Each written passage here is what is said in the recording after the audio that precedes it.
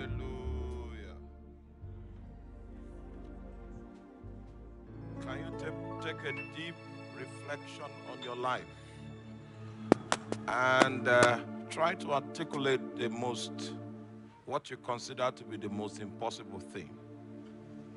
You must realize that if God gives you a call, for instance, what God will call you to accomplish is something that you don't have the natural capacity to accomplish. So even in the burden of a call, God is trying to take you outside of the box of your perceived limitation.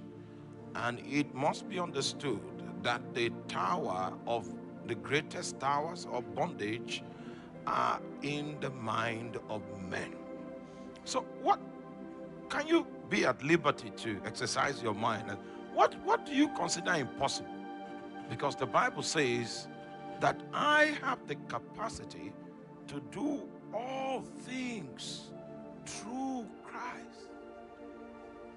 There is a renewal of mind that is required to accommodate things that you believe you are incapacitated to deliver, but Christ in you can equip you with what it takes to operate in a dimension that you feel you are not naturally suited for.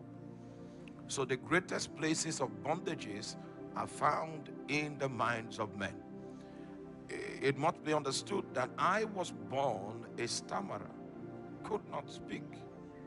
And your pastor today was a stammerer. And through Christ, I've seen how God can take you beyond your physical limitations and bring you to a place where you survive by grace. The elasticity of grace is immense. It's something that you cannot quantify, something that you cannot foretell. I would like you to pray a prayer of release, that every mindset that has kept me in captivity all these years, I go beyond their control. I am going to be everything that God has ordained me to be. I am going to be everything that God has ordained me to be, because with me nothing shall be impossible. Nothing shall be impossible.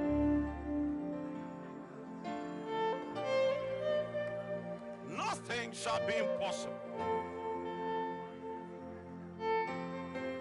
The more you say it, the more you believe it.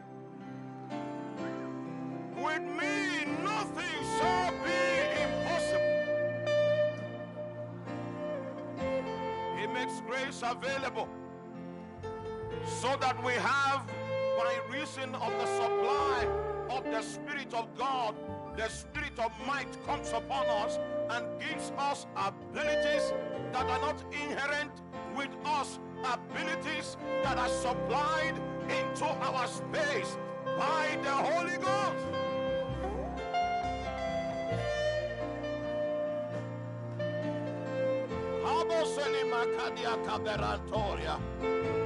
Shama taka bahaseto, Shama Centoria, Eco Santeli Mandele, Ebrama Santa Babonda, Ebrama Sakatalia, Esosela Icola, Abranta Basuke Manteli, Alato Sekabila Nakada, Alabose.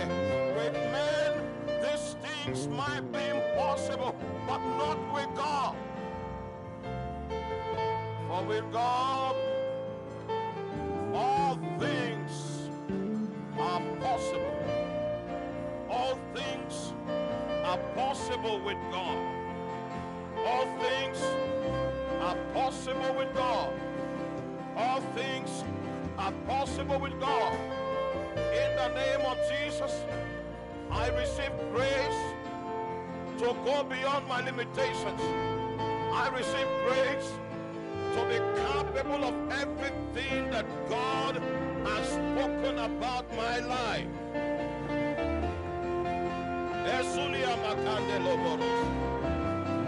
Yakose se la brisco fatali. Yando lobosakaya.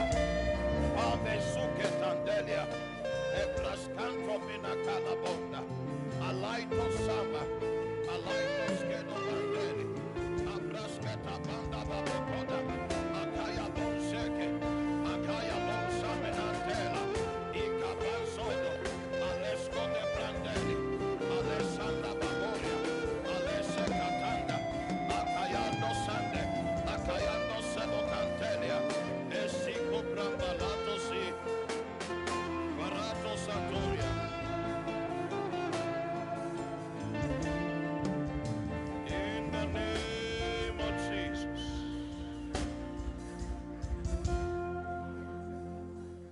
In the mighty name of Jesus. So we saw yesterday how that strongholds referred to the walls of containment, and these walls of containment that Satan builds around our lives are lies. So Satan uses lies to contain us, and as long as your perspective about a matter is built on lies, you are contained in Satan's invincible prison. So we say that lies are the walls that form strongholds. And anytime someone wants to be set at liberty, he needs to go for an adventure of truth. And the truth of God comes with light. And the light that comes by the word of God begins to shine upon your mind. And then suddenly you discover that the walls were not as strong as Satan intended them to be. But because these walls were not built instantaneously, they will not be dethroned instantaneously. It will be coming off block by block, block by block, block by block, until it becomes a dwarf fence. And after a while, you will find out that you can jump over it. You will find out that you can somersault over it. And when that time comes, Satan himself will send workers to pack the rest, because he has other building projects that he needs to commission. He is short of supply, short of resources, short of manpower. So he can't have you having blocks that cannot contain you. There is a vicious circle of lies that have been used to contain men, contain nations, contain generations, contain families, contain clans. But part of what we're going to do today is demolition. Demolition. You may be seated. God bless you in Jesus' mighty name. All right. I just want to give us, yesterday we saw a few conditions, a few states of the mind. And we spoke about the right mind. We spoke about the sober mind. Did we speak about the sound mind? We spoke about the spiritual mind. We spoke about the anxious mind. We spoke about the carnal mind. And we spoke about the worthless mind. And finally, in that category, you can add the oppressed mind. The oppressed mind. That's the kind of thing that happened to Saul when an evil spirit tormented him, and he needed the ministry of a minstrel, even David, to give him temporary relief. His mind was oppressed. 1 Samuel chapter 16 verse 14. But the Spirit of the Lord departed from Saul, and an evil spirit from the Lord troubled him. He said there is no vacuum in the spirit. So the moment the Spirit of God was withdrawn, another spirit took over, and it would take the ministry of David as a minstrel to give him relief. This is the picture of an oppressed mind. And just in case you followed the tape that we played out yesterday, the testimony of the South African pastor, the diagnosis of his condition was that he was suffering from an oppressed mind. You see, the situation behind an oppressed mind is that there is a priesthood of darkness that have been set up, and enchantment has been done. What enchantment is to give instructions to demons. So instructions have been given to demons to speak into someone's head. Those voices come so compelling, so strong, and so domineering. That is the back end of an oppressed mind. And that was, what that pastor in South Africa was suffering from, whose tape we played to our hearing yesterday. So when you meet someone with an oppressed mind, it is more of a spiritual matter, and you must spend time praying with the person. Spend time praying with the person. Spend time praying with the person. And you also must encourage the person to use his own faith to rebel against the words that are being superimposed upon his mind. So an oppressed mind. That's number 8. So those are the different postures of mind that a man can have. All right. So we'll check our golden scripture again. It's the reference point for all of these issues that we are raising. 2 Corinthians chapter 10, verse 3, 4, and 5. For though we walk in the flesh, we do not war after the flesh. For the weapons of our warfare are not carnal, but mighty through God to the pulling down of strongholds, casting down of imaginations, and every high thing that exalted itself against the knowledge of God, and bringing into captivity every thought to the obedience of Christ. So I made a list of a few strongholds that we will need to deal with, and the extent to which we are bound by these strongholds is relative. The first is fear. Now, I have a few definitions of the strongholds here. Fear is yielding to the reality of the possibility of danger instead of trusting God.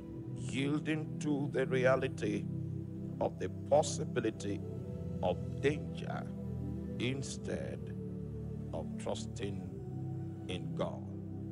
Fear is a spirit, all right?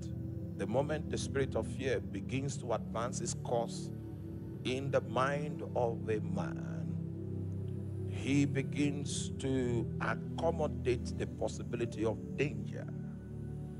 That's what fear does. And I've seen so many people that have been bound by fear. Someone got admission, got scholarship, 100% scholarship to go study in the United States of America. He's an excellent student, excellent par excellence, student par excellence. And he got this scholarship to go study in the United States. Then a strange fear came upon him. The fear could not be understood. The fear could not be explained. And on the account of that fear, he forfeited that admission. And after the whole process of the admission had shut down and closed, the fear left him. And he has been telling the tale of his regret ever since. That is a stronghold. I don't know who is in this congregation, maybe on site or online, that has been battling with a secret fear in your heart. That is a stronghold, and those are the items that are going to suffer the weight of our demolition program for this evening. We are trusting God to cast them down in this place today. This is a theater for demolition. When you want to do serious demolition, you need to bring a caterpillar. Caterpillar is equipped with what it takes to destroy. So we are going to be going by the caterpillar of the word of God, and we are going to confront that stronghold, and we trust God that it will be uprooted in the name of Jesus Christ. The second identifiable, very common stronghold that has taken over so many people and is a result for disfavor is anger. Anger, a strong emotion that you feel or think when someone has behaved in an unfair or cruel or unacceptable way against you. A strong emotion that you feel when someone has behaved in an unfair, cruel, or unacceptable way towards you. It's a response using the tools of the flesh. The other day we saw a young man that was angry at the world, not because anything happened to him. He wakes up in the morning angry. Not because there was anyone that behaved in an unfair manner. Not because there was anyone that behaved in a cruel manner. And when we were trying to help the young man, we were able to, during the counseling session, we were able to connect him to the fact that that was how angry his father was. And what he was experiencing was an inheritance, a transfer of a stronghold. There was a demon that was regulating him using the stronghold of anger. A stronghold of anger. And it doesn't matter where he is. Very intelligent. He can be in the midst of an interview. He's looking for a job. And then he gets angry right before the panel. The panel knows that this guy has the intellectual property that is needed to prosecute the job that is being advertised. But because of this anger, he falls out of favor again and again and again. And you know, an angry person will always look outside, that what is wrong is outside. These are deceiving parameters that the devil puts in place in order to keep us perpetually bound. And just in case you are here, bound by the spirit of anger, we are going to touch it this night in the name of Jesus Christ. I've seen parents that have transmitted the spirit of depression to their children because of an unbridled dimension of the spirit of anger.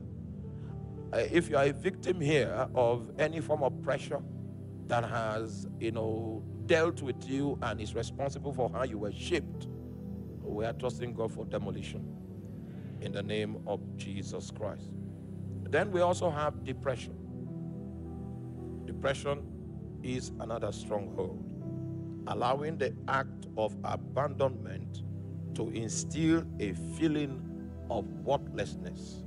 Allowing the act of abandonment to instill a feeling of worthlessness.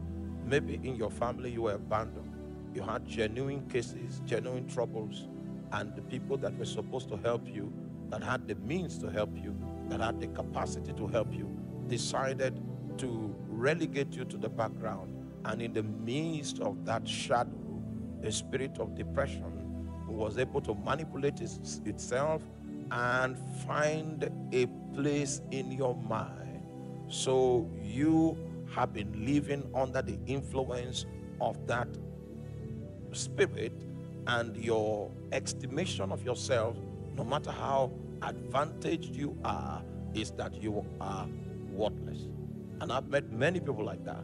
Very intelligent people, sharp people, gifted people, but performance zero, because the people have come to a point where they believe there is no need to strive further because of a sense, an utter sense of hopelessness that has besieged their mind.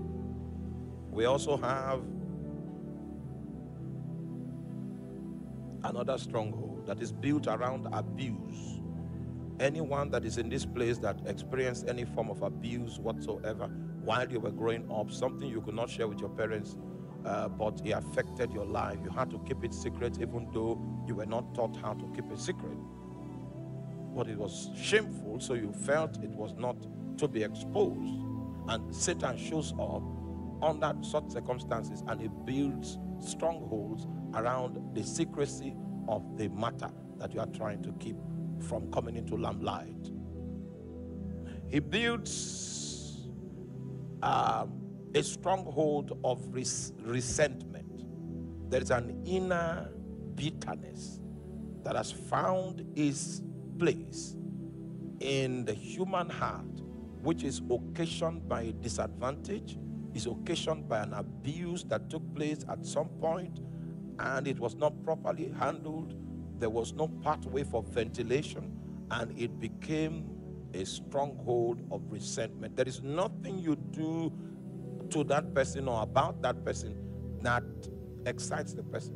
The person has gone beyond the possibility of excitement because there's an ingrained inner resentment that sits deeply on the person's heart.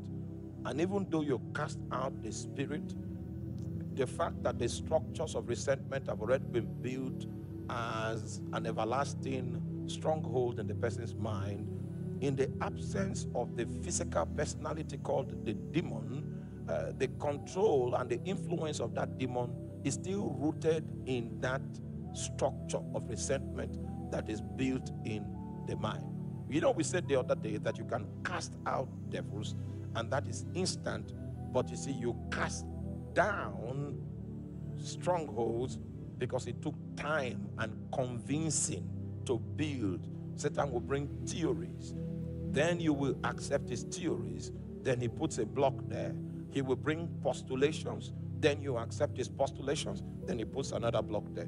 Then he will bring hypothesis, then you accept his hypothesis, then he puts another block there. He will also bring philosophies, and you accept his philosophies, he puts another block there. Before you know it, that's how you think. That's your vista, that's your window, that's your outlet through which you view the world, the walls that Satan has built in your space. And it doesn't matter how much favor, how much blessing God causes to collocate around you, your life will be regulated by these strange invincible walls that Satan has built in your mind.